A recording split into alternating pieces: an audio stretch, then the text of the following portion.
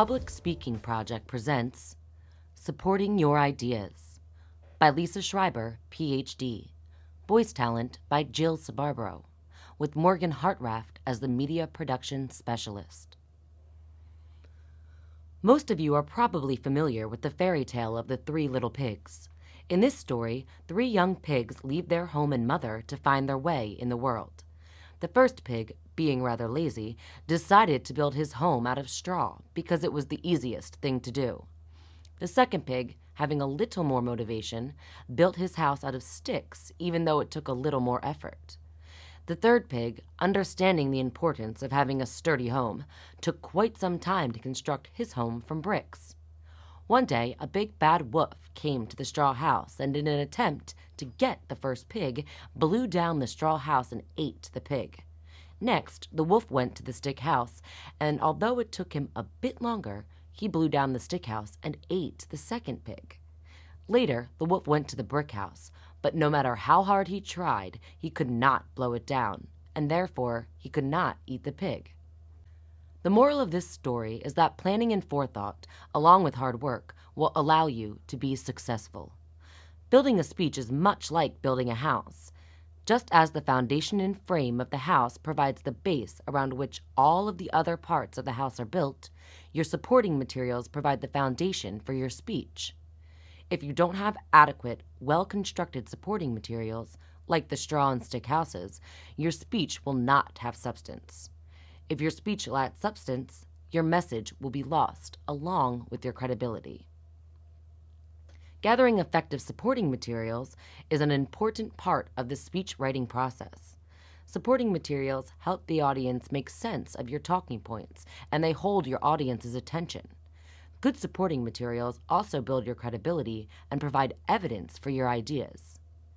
The purpose of this module is to introduce you to some techniques you can use to support the points of your speech. In this module, we will look at the various types of supporting materials and some examples of these supporting materials. If you would like to learn more about supporting your ideas, you can find an entire chapter about this subject in our free textbook, Public Speaking, the Virtual Text, at www.publicspeakingproject.org. Supporting materials can be defined as the information that you use to clarify your ideas and strengthen your arguments. Supporting materials can include information such as statistics, facts, definitions, descriptions, comparisons, narratives, and testimony. Let's look at each one of these in turn.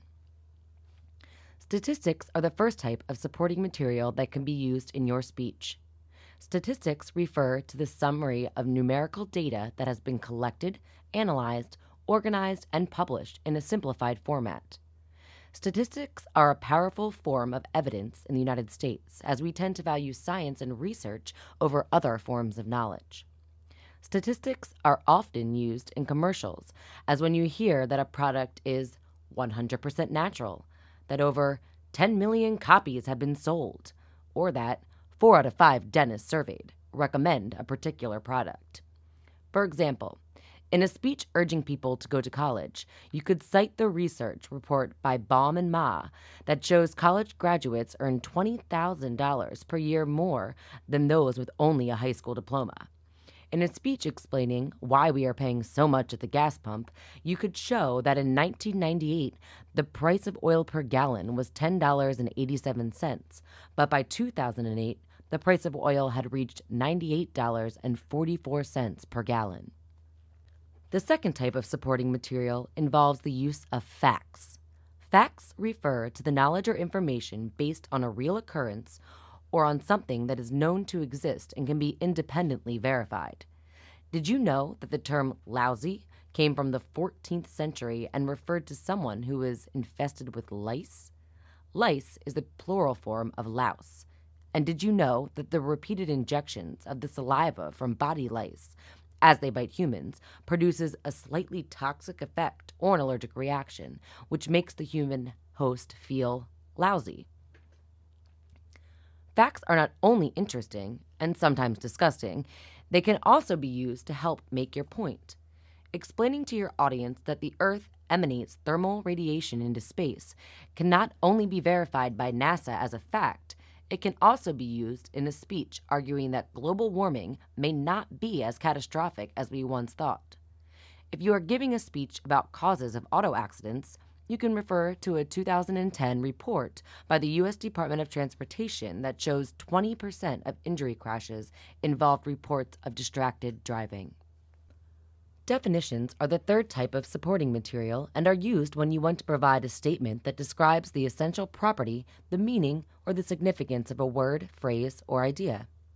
Thus, if you wish to argue that the death penalty is immoral, you should probably begin your argument with the definition of immoral, and then proceed to show how the practice of the death penalty corresponds with your definition. You can use the literal definition of a term, which provides the true, factual, objective meaning of something that we could find in any standard dictionary.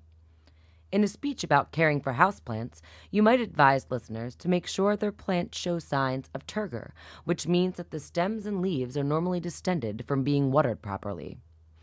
You can also use figurative definitions, which are metaphorical or symbolic representations that are achieved through the use of poetic language. For instance, in the book The Forever War by Joe Haldeman, the main character, William Mandela, explains that life is a bunch of cells walking around with a purpose. And finally, you can use culturally generated meanings of terms, such as friend me, Google it, bromance, or other slang expressions. One such instance can be found in the term the millennial generation, a term used to describe those born between the years 1981 to 2000. According to the Pew Research Center, this generation is characterized by confidence, political progressiveness, narcissism, a sense of entitlement, and tolerance. The fourth type of supporting material that can be used is a description. Descriptions provide detailed, vivid word pictures of people, places, things, events, or objects. The point of a description is to paint a picture with words. Although radio is not as popular as it used to be, the radio is an excellent place to find talented DJs or sports announcers who can verbally provide enough details so you can vicariously experience what they are describing. For instance, Barbara Ehrenreich is a writer who took a series of low-paying jobs to live the experience of poverty, and she described one of her customers at the family restaurant where she worked like this.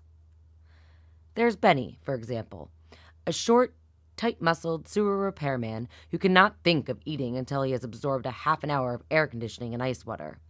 We chat about hypothermia until he is ready to order some finicky combination like soup of the day, garden salad, and a side of grits. But while some of the descriptions we hear are pleasant, as when someone describes the antics of a small child, other descriptions are more chilling. Consider this account from Gisela Perl, a Romanian physician who was captured and taken to Auschwitz in World War II. She describes the horrifying treatment of pregnant women in the death camp. They were surrounded by a group of SS men and women who amused themselves by giving these helpless creatures a taste of hell, after which death was a welcomed friend. They were beaten with clubs and whips, torn by dogs, dragged around by their hair, and kicked in the stomach with heavy German boots. Then, when they collapsed, they were thrown into the crematory, alive.